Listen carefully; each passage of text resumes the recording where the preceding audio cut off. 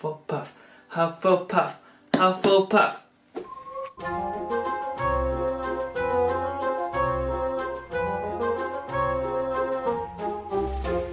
If you didn't know, on the 20th of March it was Hufflepuff Pride Day. Now I don't know who created these Hogwarts House Pride days, but I have seen that J.K. Rowling has previously tweeted on, I believe it was Slytherin House Pride Day, so at least the concept of them she's happy with.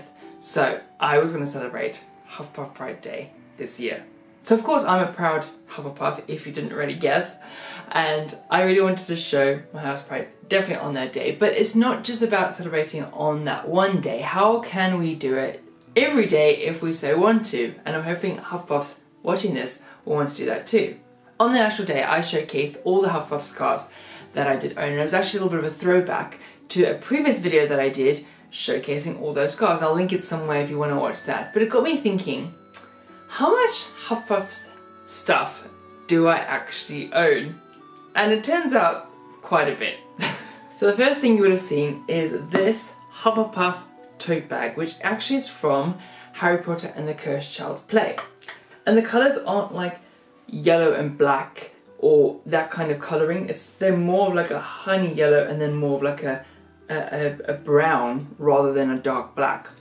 Very recently, when it was Harry Potter book night, Bloomsbury Publishing very kindly gifted me a few items, and because I'd mentioned I was in Hufflepuff House, they were all Hufflepuff House centric. One of the books was Harry Potter and the Philosopher's Stone, which I currently lent to my mum, which I made do the Pottermore Sorting House, and it turns out she's also in Hufflepuff, so I was like, this is the perfect book, you've got to read it. And can you believe I've not managed to get my mum to read this book, but I'm trying. I got the audiobook, I thought I'd lend her a Hufflepuff book. I'm trying all I can do. I'm nagging every day as well, so eventually I'll get it through and she'll read them all, but that book is with her at the moment. Second book is Harry Potter and the Chamber of Secrets, and that's also in the House Pride edition for Hufflepuff, and it's got the yellow and it's very pretty, and it also came with an amazing, well, I think a leather effect bookmark. So you may have noticed in all my videos that I do have a Horcrux collection, which is over here. And as part of that collection, I do own the Hufflepuff Cup, which is a wonderful addition to my collection, and it's by Noble Collection. But don't worry, I do keep it safe in that enchanted box over there. A little while ago, I was also gifted this little Hufflepuff notebook, which I do actually use, and it's got little notes and all the things that I want to use in there, but I'll show you towards the back.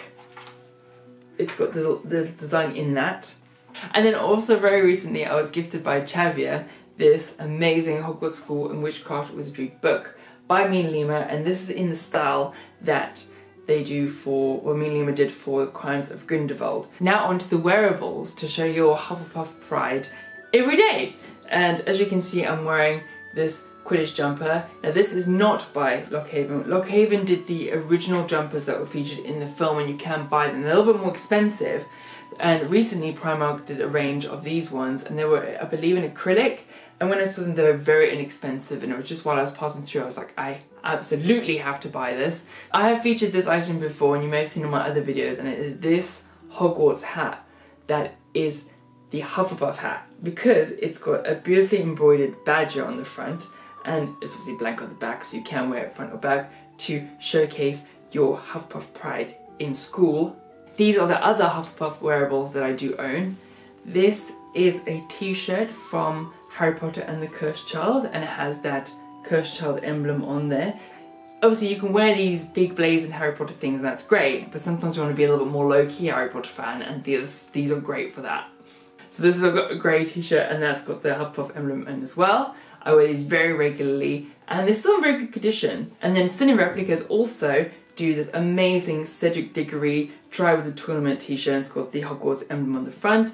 It does have Diggory on the back, and I've worn this, you may have seen, to the Warner Bros. Studio Tour Making of Harry Potter. Now if you want to show your Hufflepuff Pride in more of a school uniform based way, then I would really recommend getting the school uniform Hogwarts robes from the Warner Bros. Studio Tour Making of Harry Potter.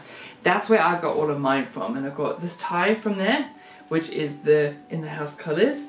I did also get, this is one of the original Lockhaven jumpers, I believe it's actually made in Scotland. It is wool, and it's got the colours that match perfectly. It is a wonderfully soft jumper, and I only recently, very recently got this because it's quite expensive, but I'd really recommend getting this because it is really amazing, and it's exactly like the film. So if you like screen accurate stuff, then that's what I'd go for. And then behind that, let's take that off there, are the actual robes that I did buy, again from the Warner Brothers Studio Tour Making Harry Potter. You can see there. The first Hufflepuff scarf that I ever did purchase was from Universal Wizarding World of Harry Potter, and it's this Hufflepuff scarf, very bright, very eye-catching, and you can actually buy matching gloves that go with that, and it's got this emblem. Reminds me quite of Quidditch. The next one I purchased was from the Warner Brothers Studio Tour Making of Harry Potter, and it's probably this more screen accurate version, which is more of like a mustardy yellow, and that's really cool. It goes really well with my robes. When I finally managed to see Harry Potter and the Cursed Child, mustardy honey coloured yellow and a brown rather than a black, and that's really cool. It's a very thin scarf, but of course there was a Hufflepuff scarf there, so I was going to purchase that immediately. Next, when Fantastic Beasts came out, Cine Replicas launched a vintage style Hufflepuff scarf, and it's in the style of it's like faded black. It's really cool. It's got Newt's logo on as well, and I wore that for quite some time, so I was very pleased about that one. Then, when I visited the Warner Brothers Studio Tour Making Harry Potter again, they also launched a vintage scarf, and this one is actually by Lockhaven, and I believe Lockhaven made it for the films, so this is probably the more screen accurate Newt one that he wears, and it's this one that I absolutely adore. Lockhaven make amazing stuff. I do have the pleasure of owning the vintage style Hogwarts robes as seen in Fantastic Beasts: The Crimes of Grindelwald on young Newt, and I believe it's from Elope. And when I got it, I was very excited, but after watching the film again, I did notice there were slight inaccuracies with the costumes, so of course, me being me and over the top, I actually had them adjusted slightly so they were a little bit more screen accurate, so I was really excited to debut this. And this is the robes. You may have seen it in another video of mine, but basically the difference is that the yellow, from what I saw, is actually only at the top, which as it comes in, but I had added this like black velvet piping that goes right around the edge, and you see that in the film, and so that it cuts off there. And then I also had it lined with the blue, because actually inside this is blue, and I had some extra pockets put in as well as a one pocket, so that's like more lined. So the outer side is still got that really cool sleeve, which you can see, and it's got the really cool emblem, the Hufflepuff emblem on there as well. And I just cannot wait for Lockhaven to bring out the jumpers that they made that go with this, because you know, as soon as they bring it out, I will be getting my hands on that and living my young Newt life in these vintage robes. So oh my goodness, I can't wait for that. But in the meantime, I do have the robes ready to go. But right, with all that stuff, I really hope that you'll be prepared for the next Hufflepuff Pride Day, which again is the 20th of March. But not only that, if you're wanting to sport your Hufflepuff Pride every day, which is basically what I'm looking to do, you can do with all these little things every day, like notebooks and scarves and clothes, subtly or not so subtly. If you really want to stick out and show your pride, then you can certainly do that. That's it for this week's video. Thank you very much for watching. I really hope you enjoyed learning about all that Hufflepuff stuff that I own. If you have, please give me a thumbs up and let me know in the comment section below. What was your favourite item? What item should I get as well? Are there any items you're considering getting? Because I can advise you on those as well, because I love Hufflepuff stuff, and obviously I'm very proud of Hufflepuff, so hell, I can help you out.